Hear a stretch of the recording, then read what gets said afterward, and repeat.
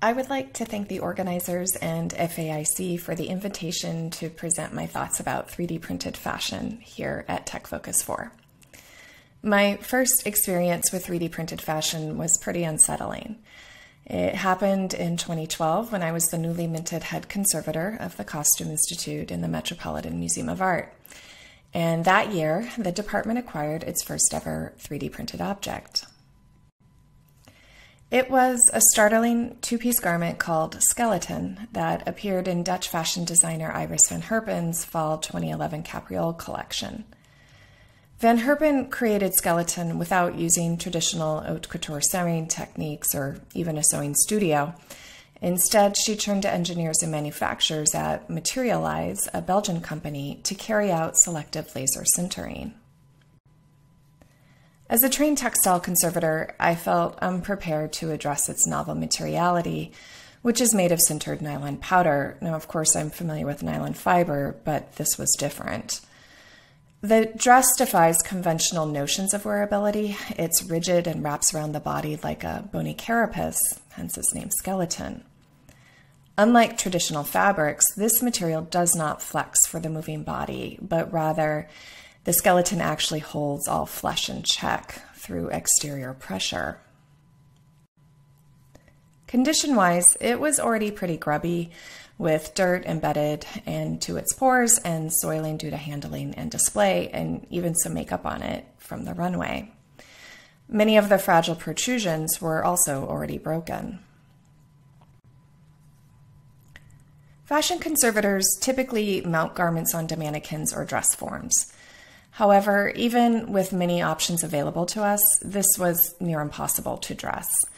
While it could press into the pliable flesh of a human, temporarily molding it into an idealized state, it would break if we forced it onto a static and unyielding mannequin that was not customized to its exact dimensions.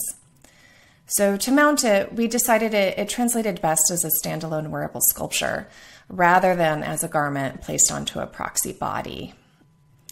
With help from the Object Conservation Department at the Met, we developed an invisible mount, which is what you see here. So once mounting was accomplished, our next task was to address its long-term preservation. While I asked the usual questions a conservator would ask regarding the long-term health of the material object, I was also curious about alternate methods of preservation, especially with regards to time-based media. We contacted Van Herpen to ask if she would share with us the code, printing resolution and specifications, and other information about the post-printing finishing processes. Disappointingly, we were unsuccessful. I immediately thought about how can we hack this situation? What if we 3D scanned the dress on our own and kept the code for our own use to print parts should we need to in the future? Would that work? Moreover, would that be ethical? Issues surrounding the authorship and intellectual property protections for 3D printed garments are pretty complex. We've already heard about the complicated legal issues surrounding 3D printing by Sriba Quadjovi, but fashion has additional layers of complexity. First, in fashion, there's this idea of a lone creative genius, and this idea is fetishized, regardless of who actually designs or fabricates a style. Although there are some people that are now questioning this concept, and you see here a recent essay into whether this designation of fashion designers as gods and kings is viable anymore. But this idea of a lone creative genius still persists.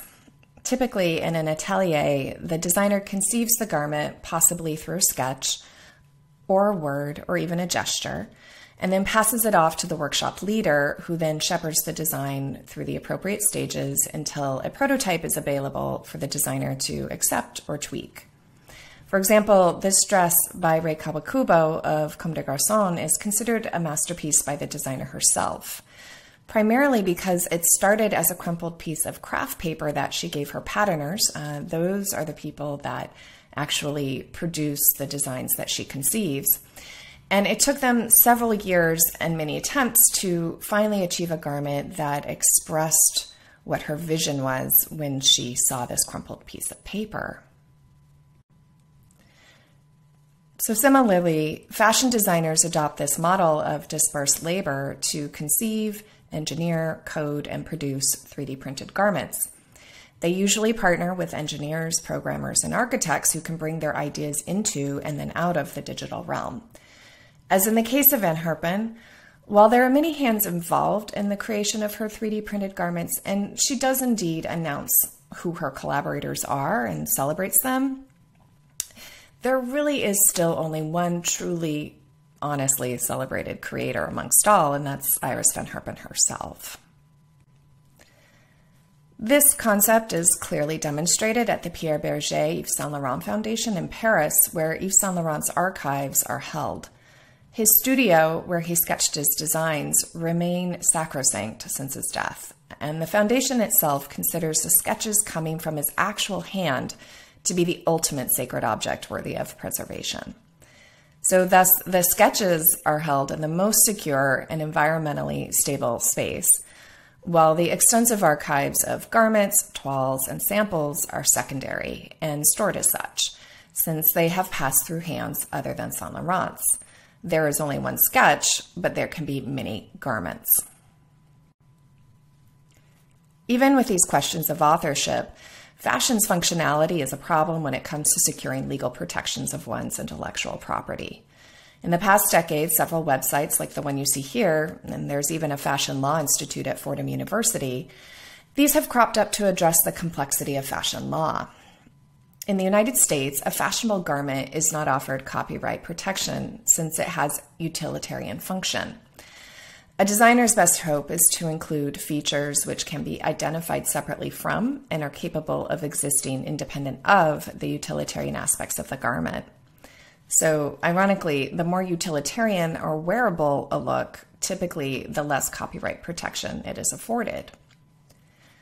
In re-examining Van Herpen's hesitancy to share the code for skeleton, one must bear in mind the uneasy relationship that fashion has with intellectual property, as well as the concept of one creator, even when there are many hands. 3D printing holds an even more uneasy position within the fashion system itself that conservators must grapple with.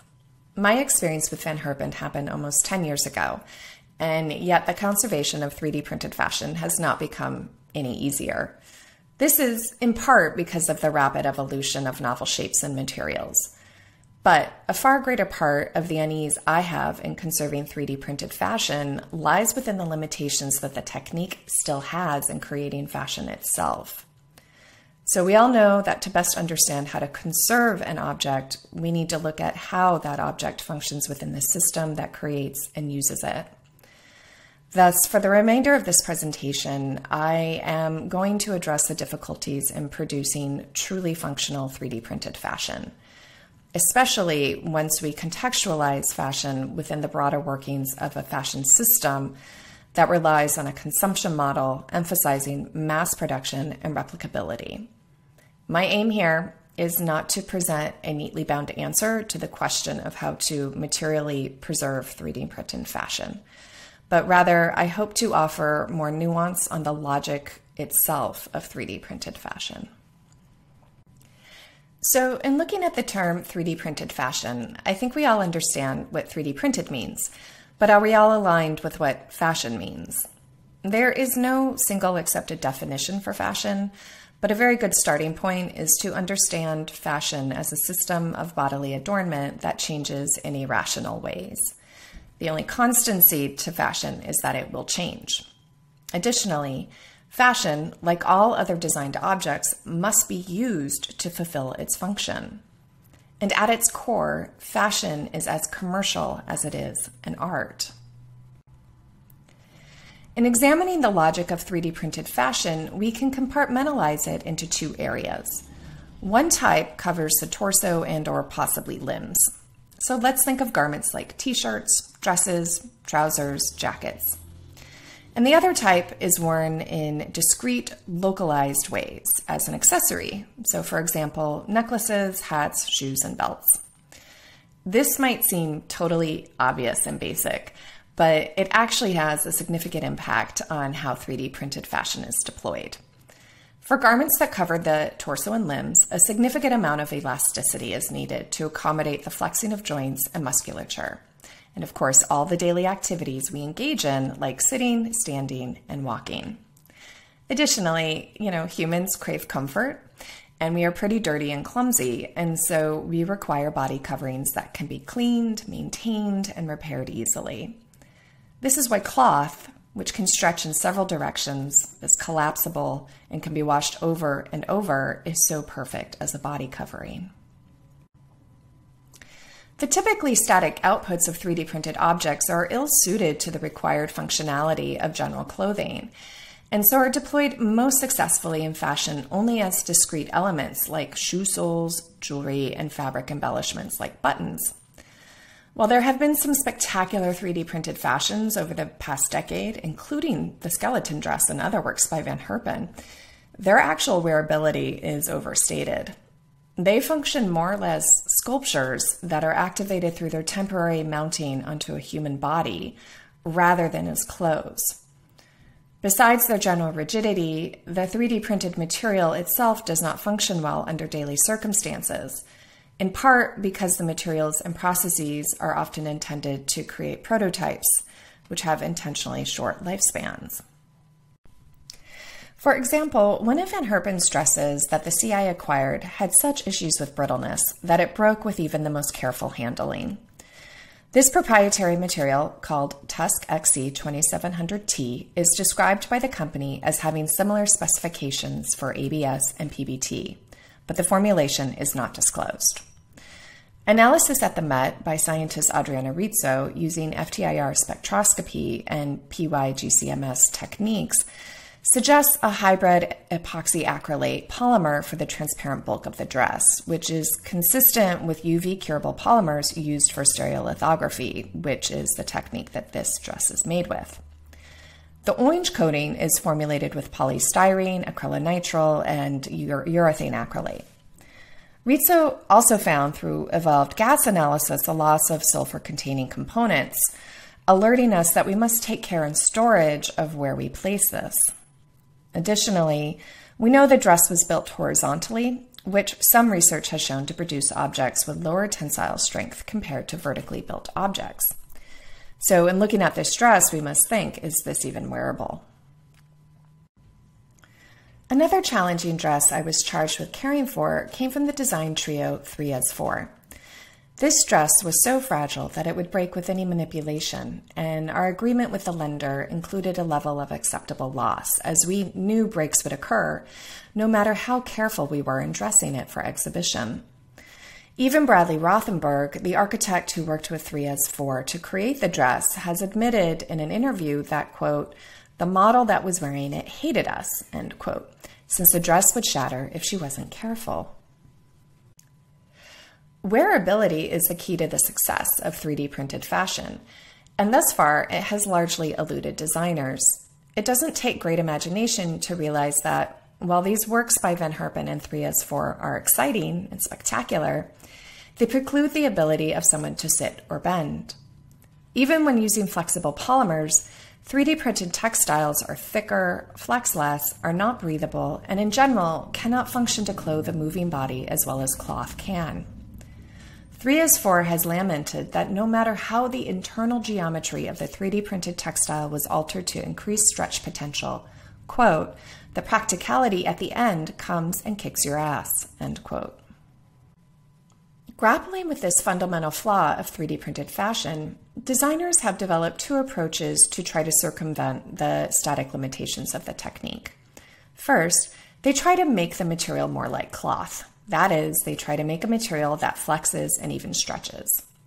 The primary method they use to do this is by designing a series of interlocking links or chains that function much like chainmail does, thus breaking up the rigid material through injecting space, air, and controlled movement into its structure.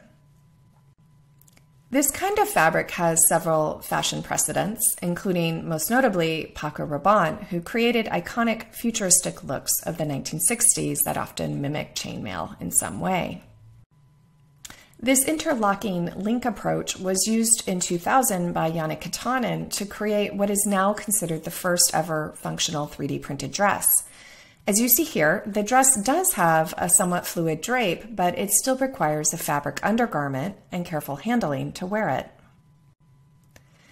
The use of interlocking rings or links echoes the first textile structures ever invented, which collectively are called nonwovens.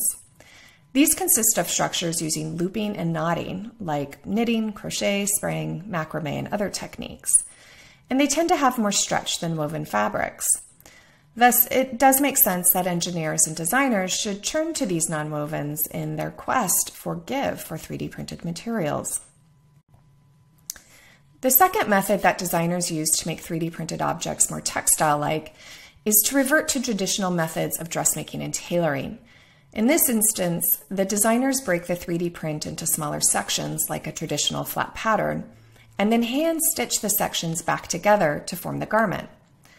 Oftentimes, the 3D printed piece is layered on top of a fabric lining, which is then stitched together.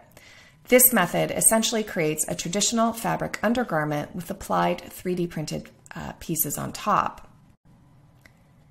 This traditional method is how threeASFOUR creates their more spectacular 3D printed garments. While their 3D printed components feature proprietary thermoplastic polyurethane in stunning colors and forms, their actual construction techniques, stitching thread, and lining fabrics are totally typical.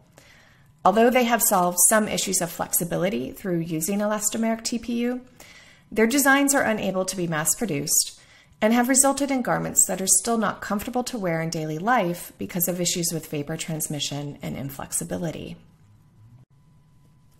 For conservators, their construction techniques are cautionary. To me, the lamination of novel materials with more traditional ones evokes Anglo-American designer Charles James's approach to his sculptural gowns. He created his designs using newly developed materials in the 1940s and 50s like Pellon and nylon mesh window screening that were then overlaid with couture materials like silk satin, file, or velvet. He was unable to find fabrics that would provide him the architectural effects he needed to realize his designs, and so he forced these laminated materials to yield to his artistic will through the actual act of lamination. Unfortunately, the tension between novel and more traditional materials in his garments have spelled disaster, as his gowns now show major inherent vice caused by different aging properties of the laminated fabrics. You see examples here. Conservators should anticipate a similar tension occurring as in threeASFOUR's and other designers' 3D printed garments that are made through stitching laminated 3D printed and fabric pieces together. Charles James's work has one additional resonance with the potentialities of 3D printed fashion. He conceived of his works in the round as actual 3D sculptures, with the human body not having a front or back, but rather completely in the round. He obsessively created 3D forms to test his ideas and create his unique patterns. Even Iris van Herpen, who we all acknowledge as cutting edge, still traditionally conceives of her 3D printed garments as front and back planes, not intrinsically in the round. Her 3D printed dresses are two pieces of front and back that slot together at the side. So this adherence to the notion of side seams does not speak to the potential of designing in the digitalized third dimension. The ability to scan, design, and test fit in the digital realm is perhaps 3D printed fashion's greatest promise. It offers a paradigmatic shift in the way fashion is designed and manufactured. This diagram by Philip Delamore, an early advocate of 3D printed fashion, shows how the manufacturing processes could be streamlined. Currently, the steps to create a fashionable garment involve several back and forth transitions from 2D to 3D to 2D and back again. 3D printed fashion has the potential to do away with these multi-step processes, as its utopic promise is that the garment is created and sized in software and then printed, bypassing the need to resort to multiple conversions between dimensions. Importantly, the fit models or customers are 3D scanned, so any test fitting is done virtually. And yet, this is simply not happening because 3D printing processes are still too complicated and time-consuming. For example, a Van Herpen dress has taken 45 hours to print, followed by nearly 8 hours of polishing and post-finishing processes. And that doesn't even include her initial ideation and work with programmers and engineers to create the design. Here's an example of just some of the finishing process for skeleton. It's doable for one-off statement pieces that function as de facto wearable sculpture, but not for ready-made fashion.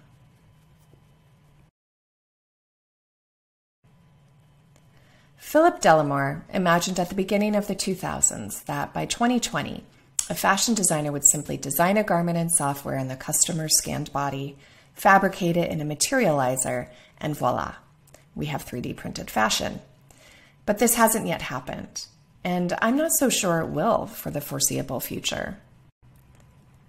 Fashion and textiles have always been a signifier of a culture's technological state, and cloth is one of humankind's oldest and best proven technologies. Unfortunately, the material and manufacturing limitations of 3D printing are still too palpable. The technology that can make 3D printed fashion to clothe the moving, sweating, dirty human body is still out of our reach. Thank you.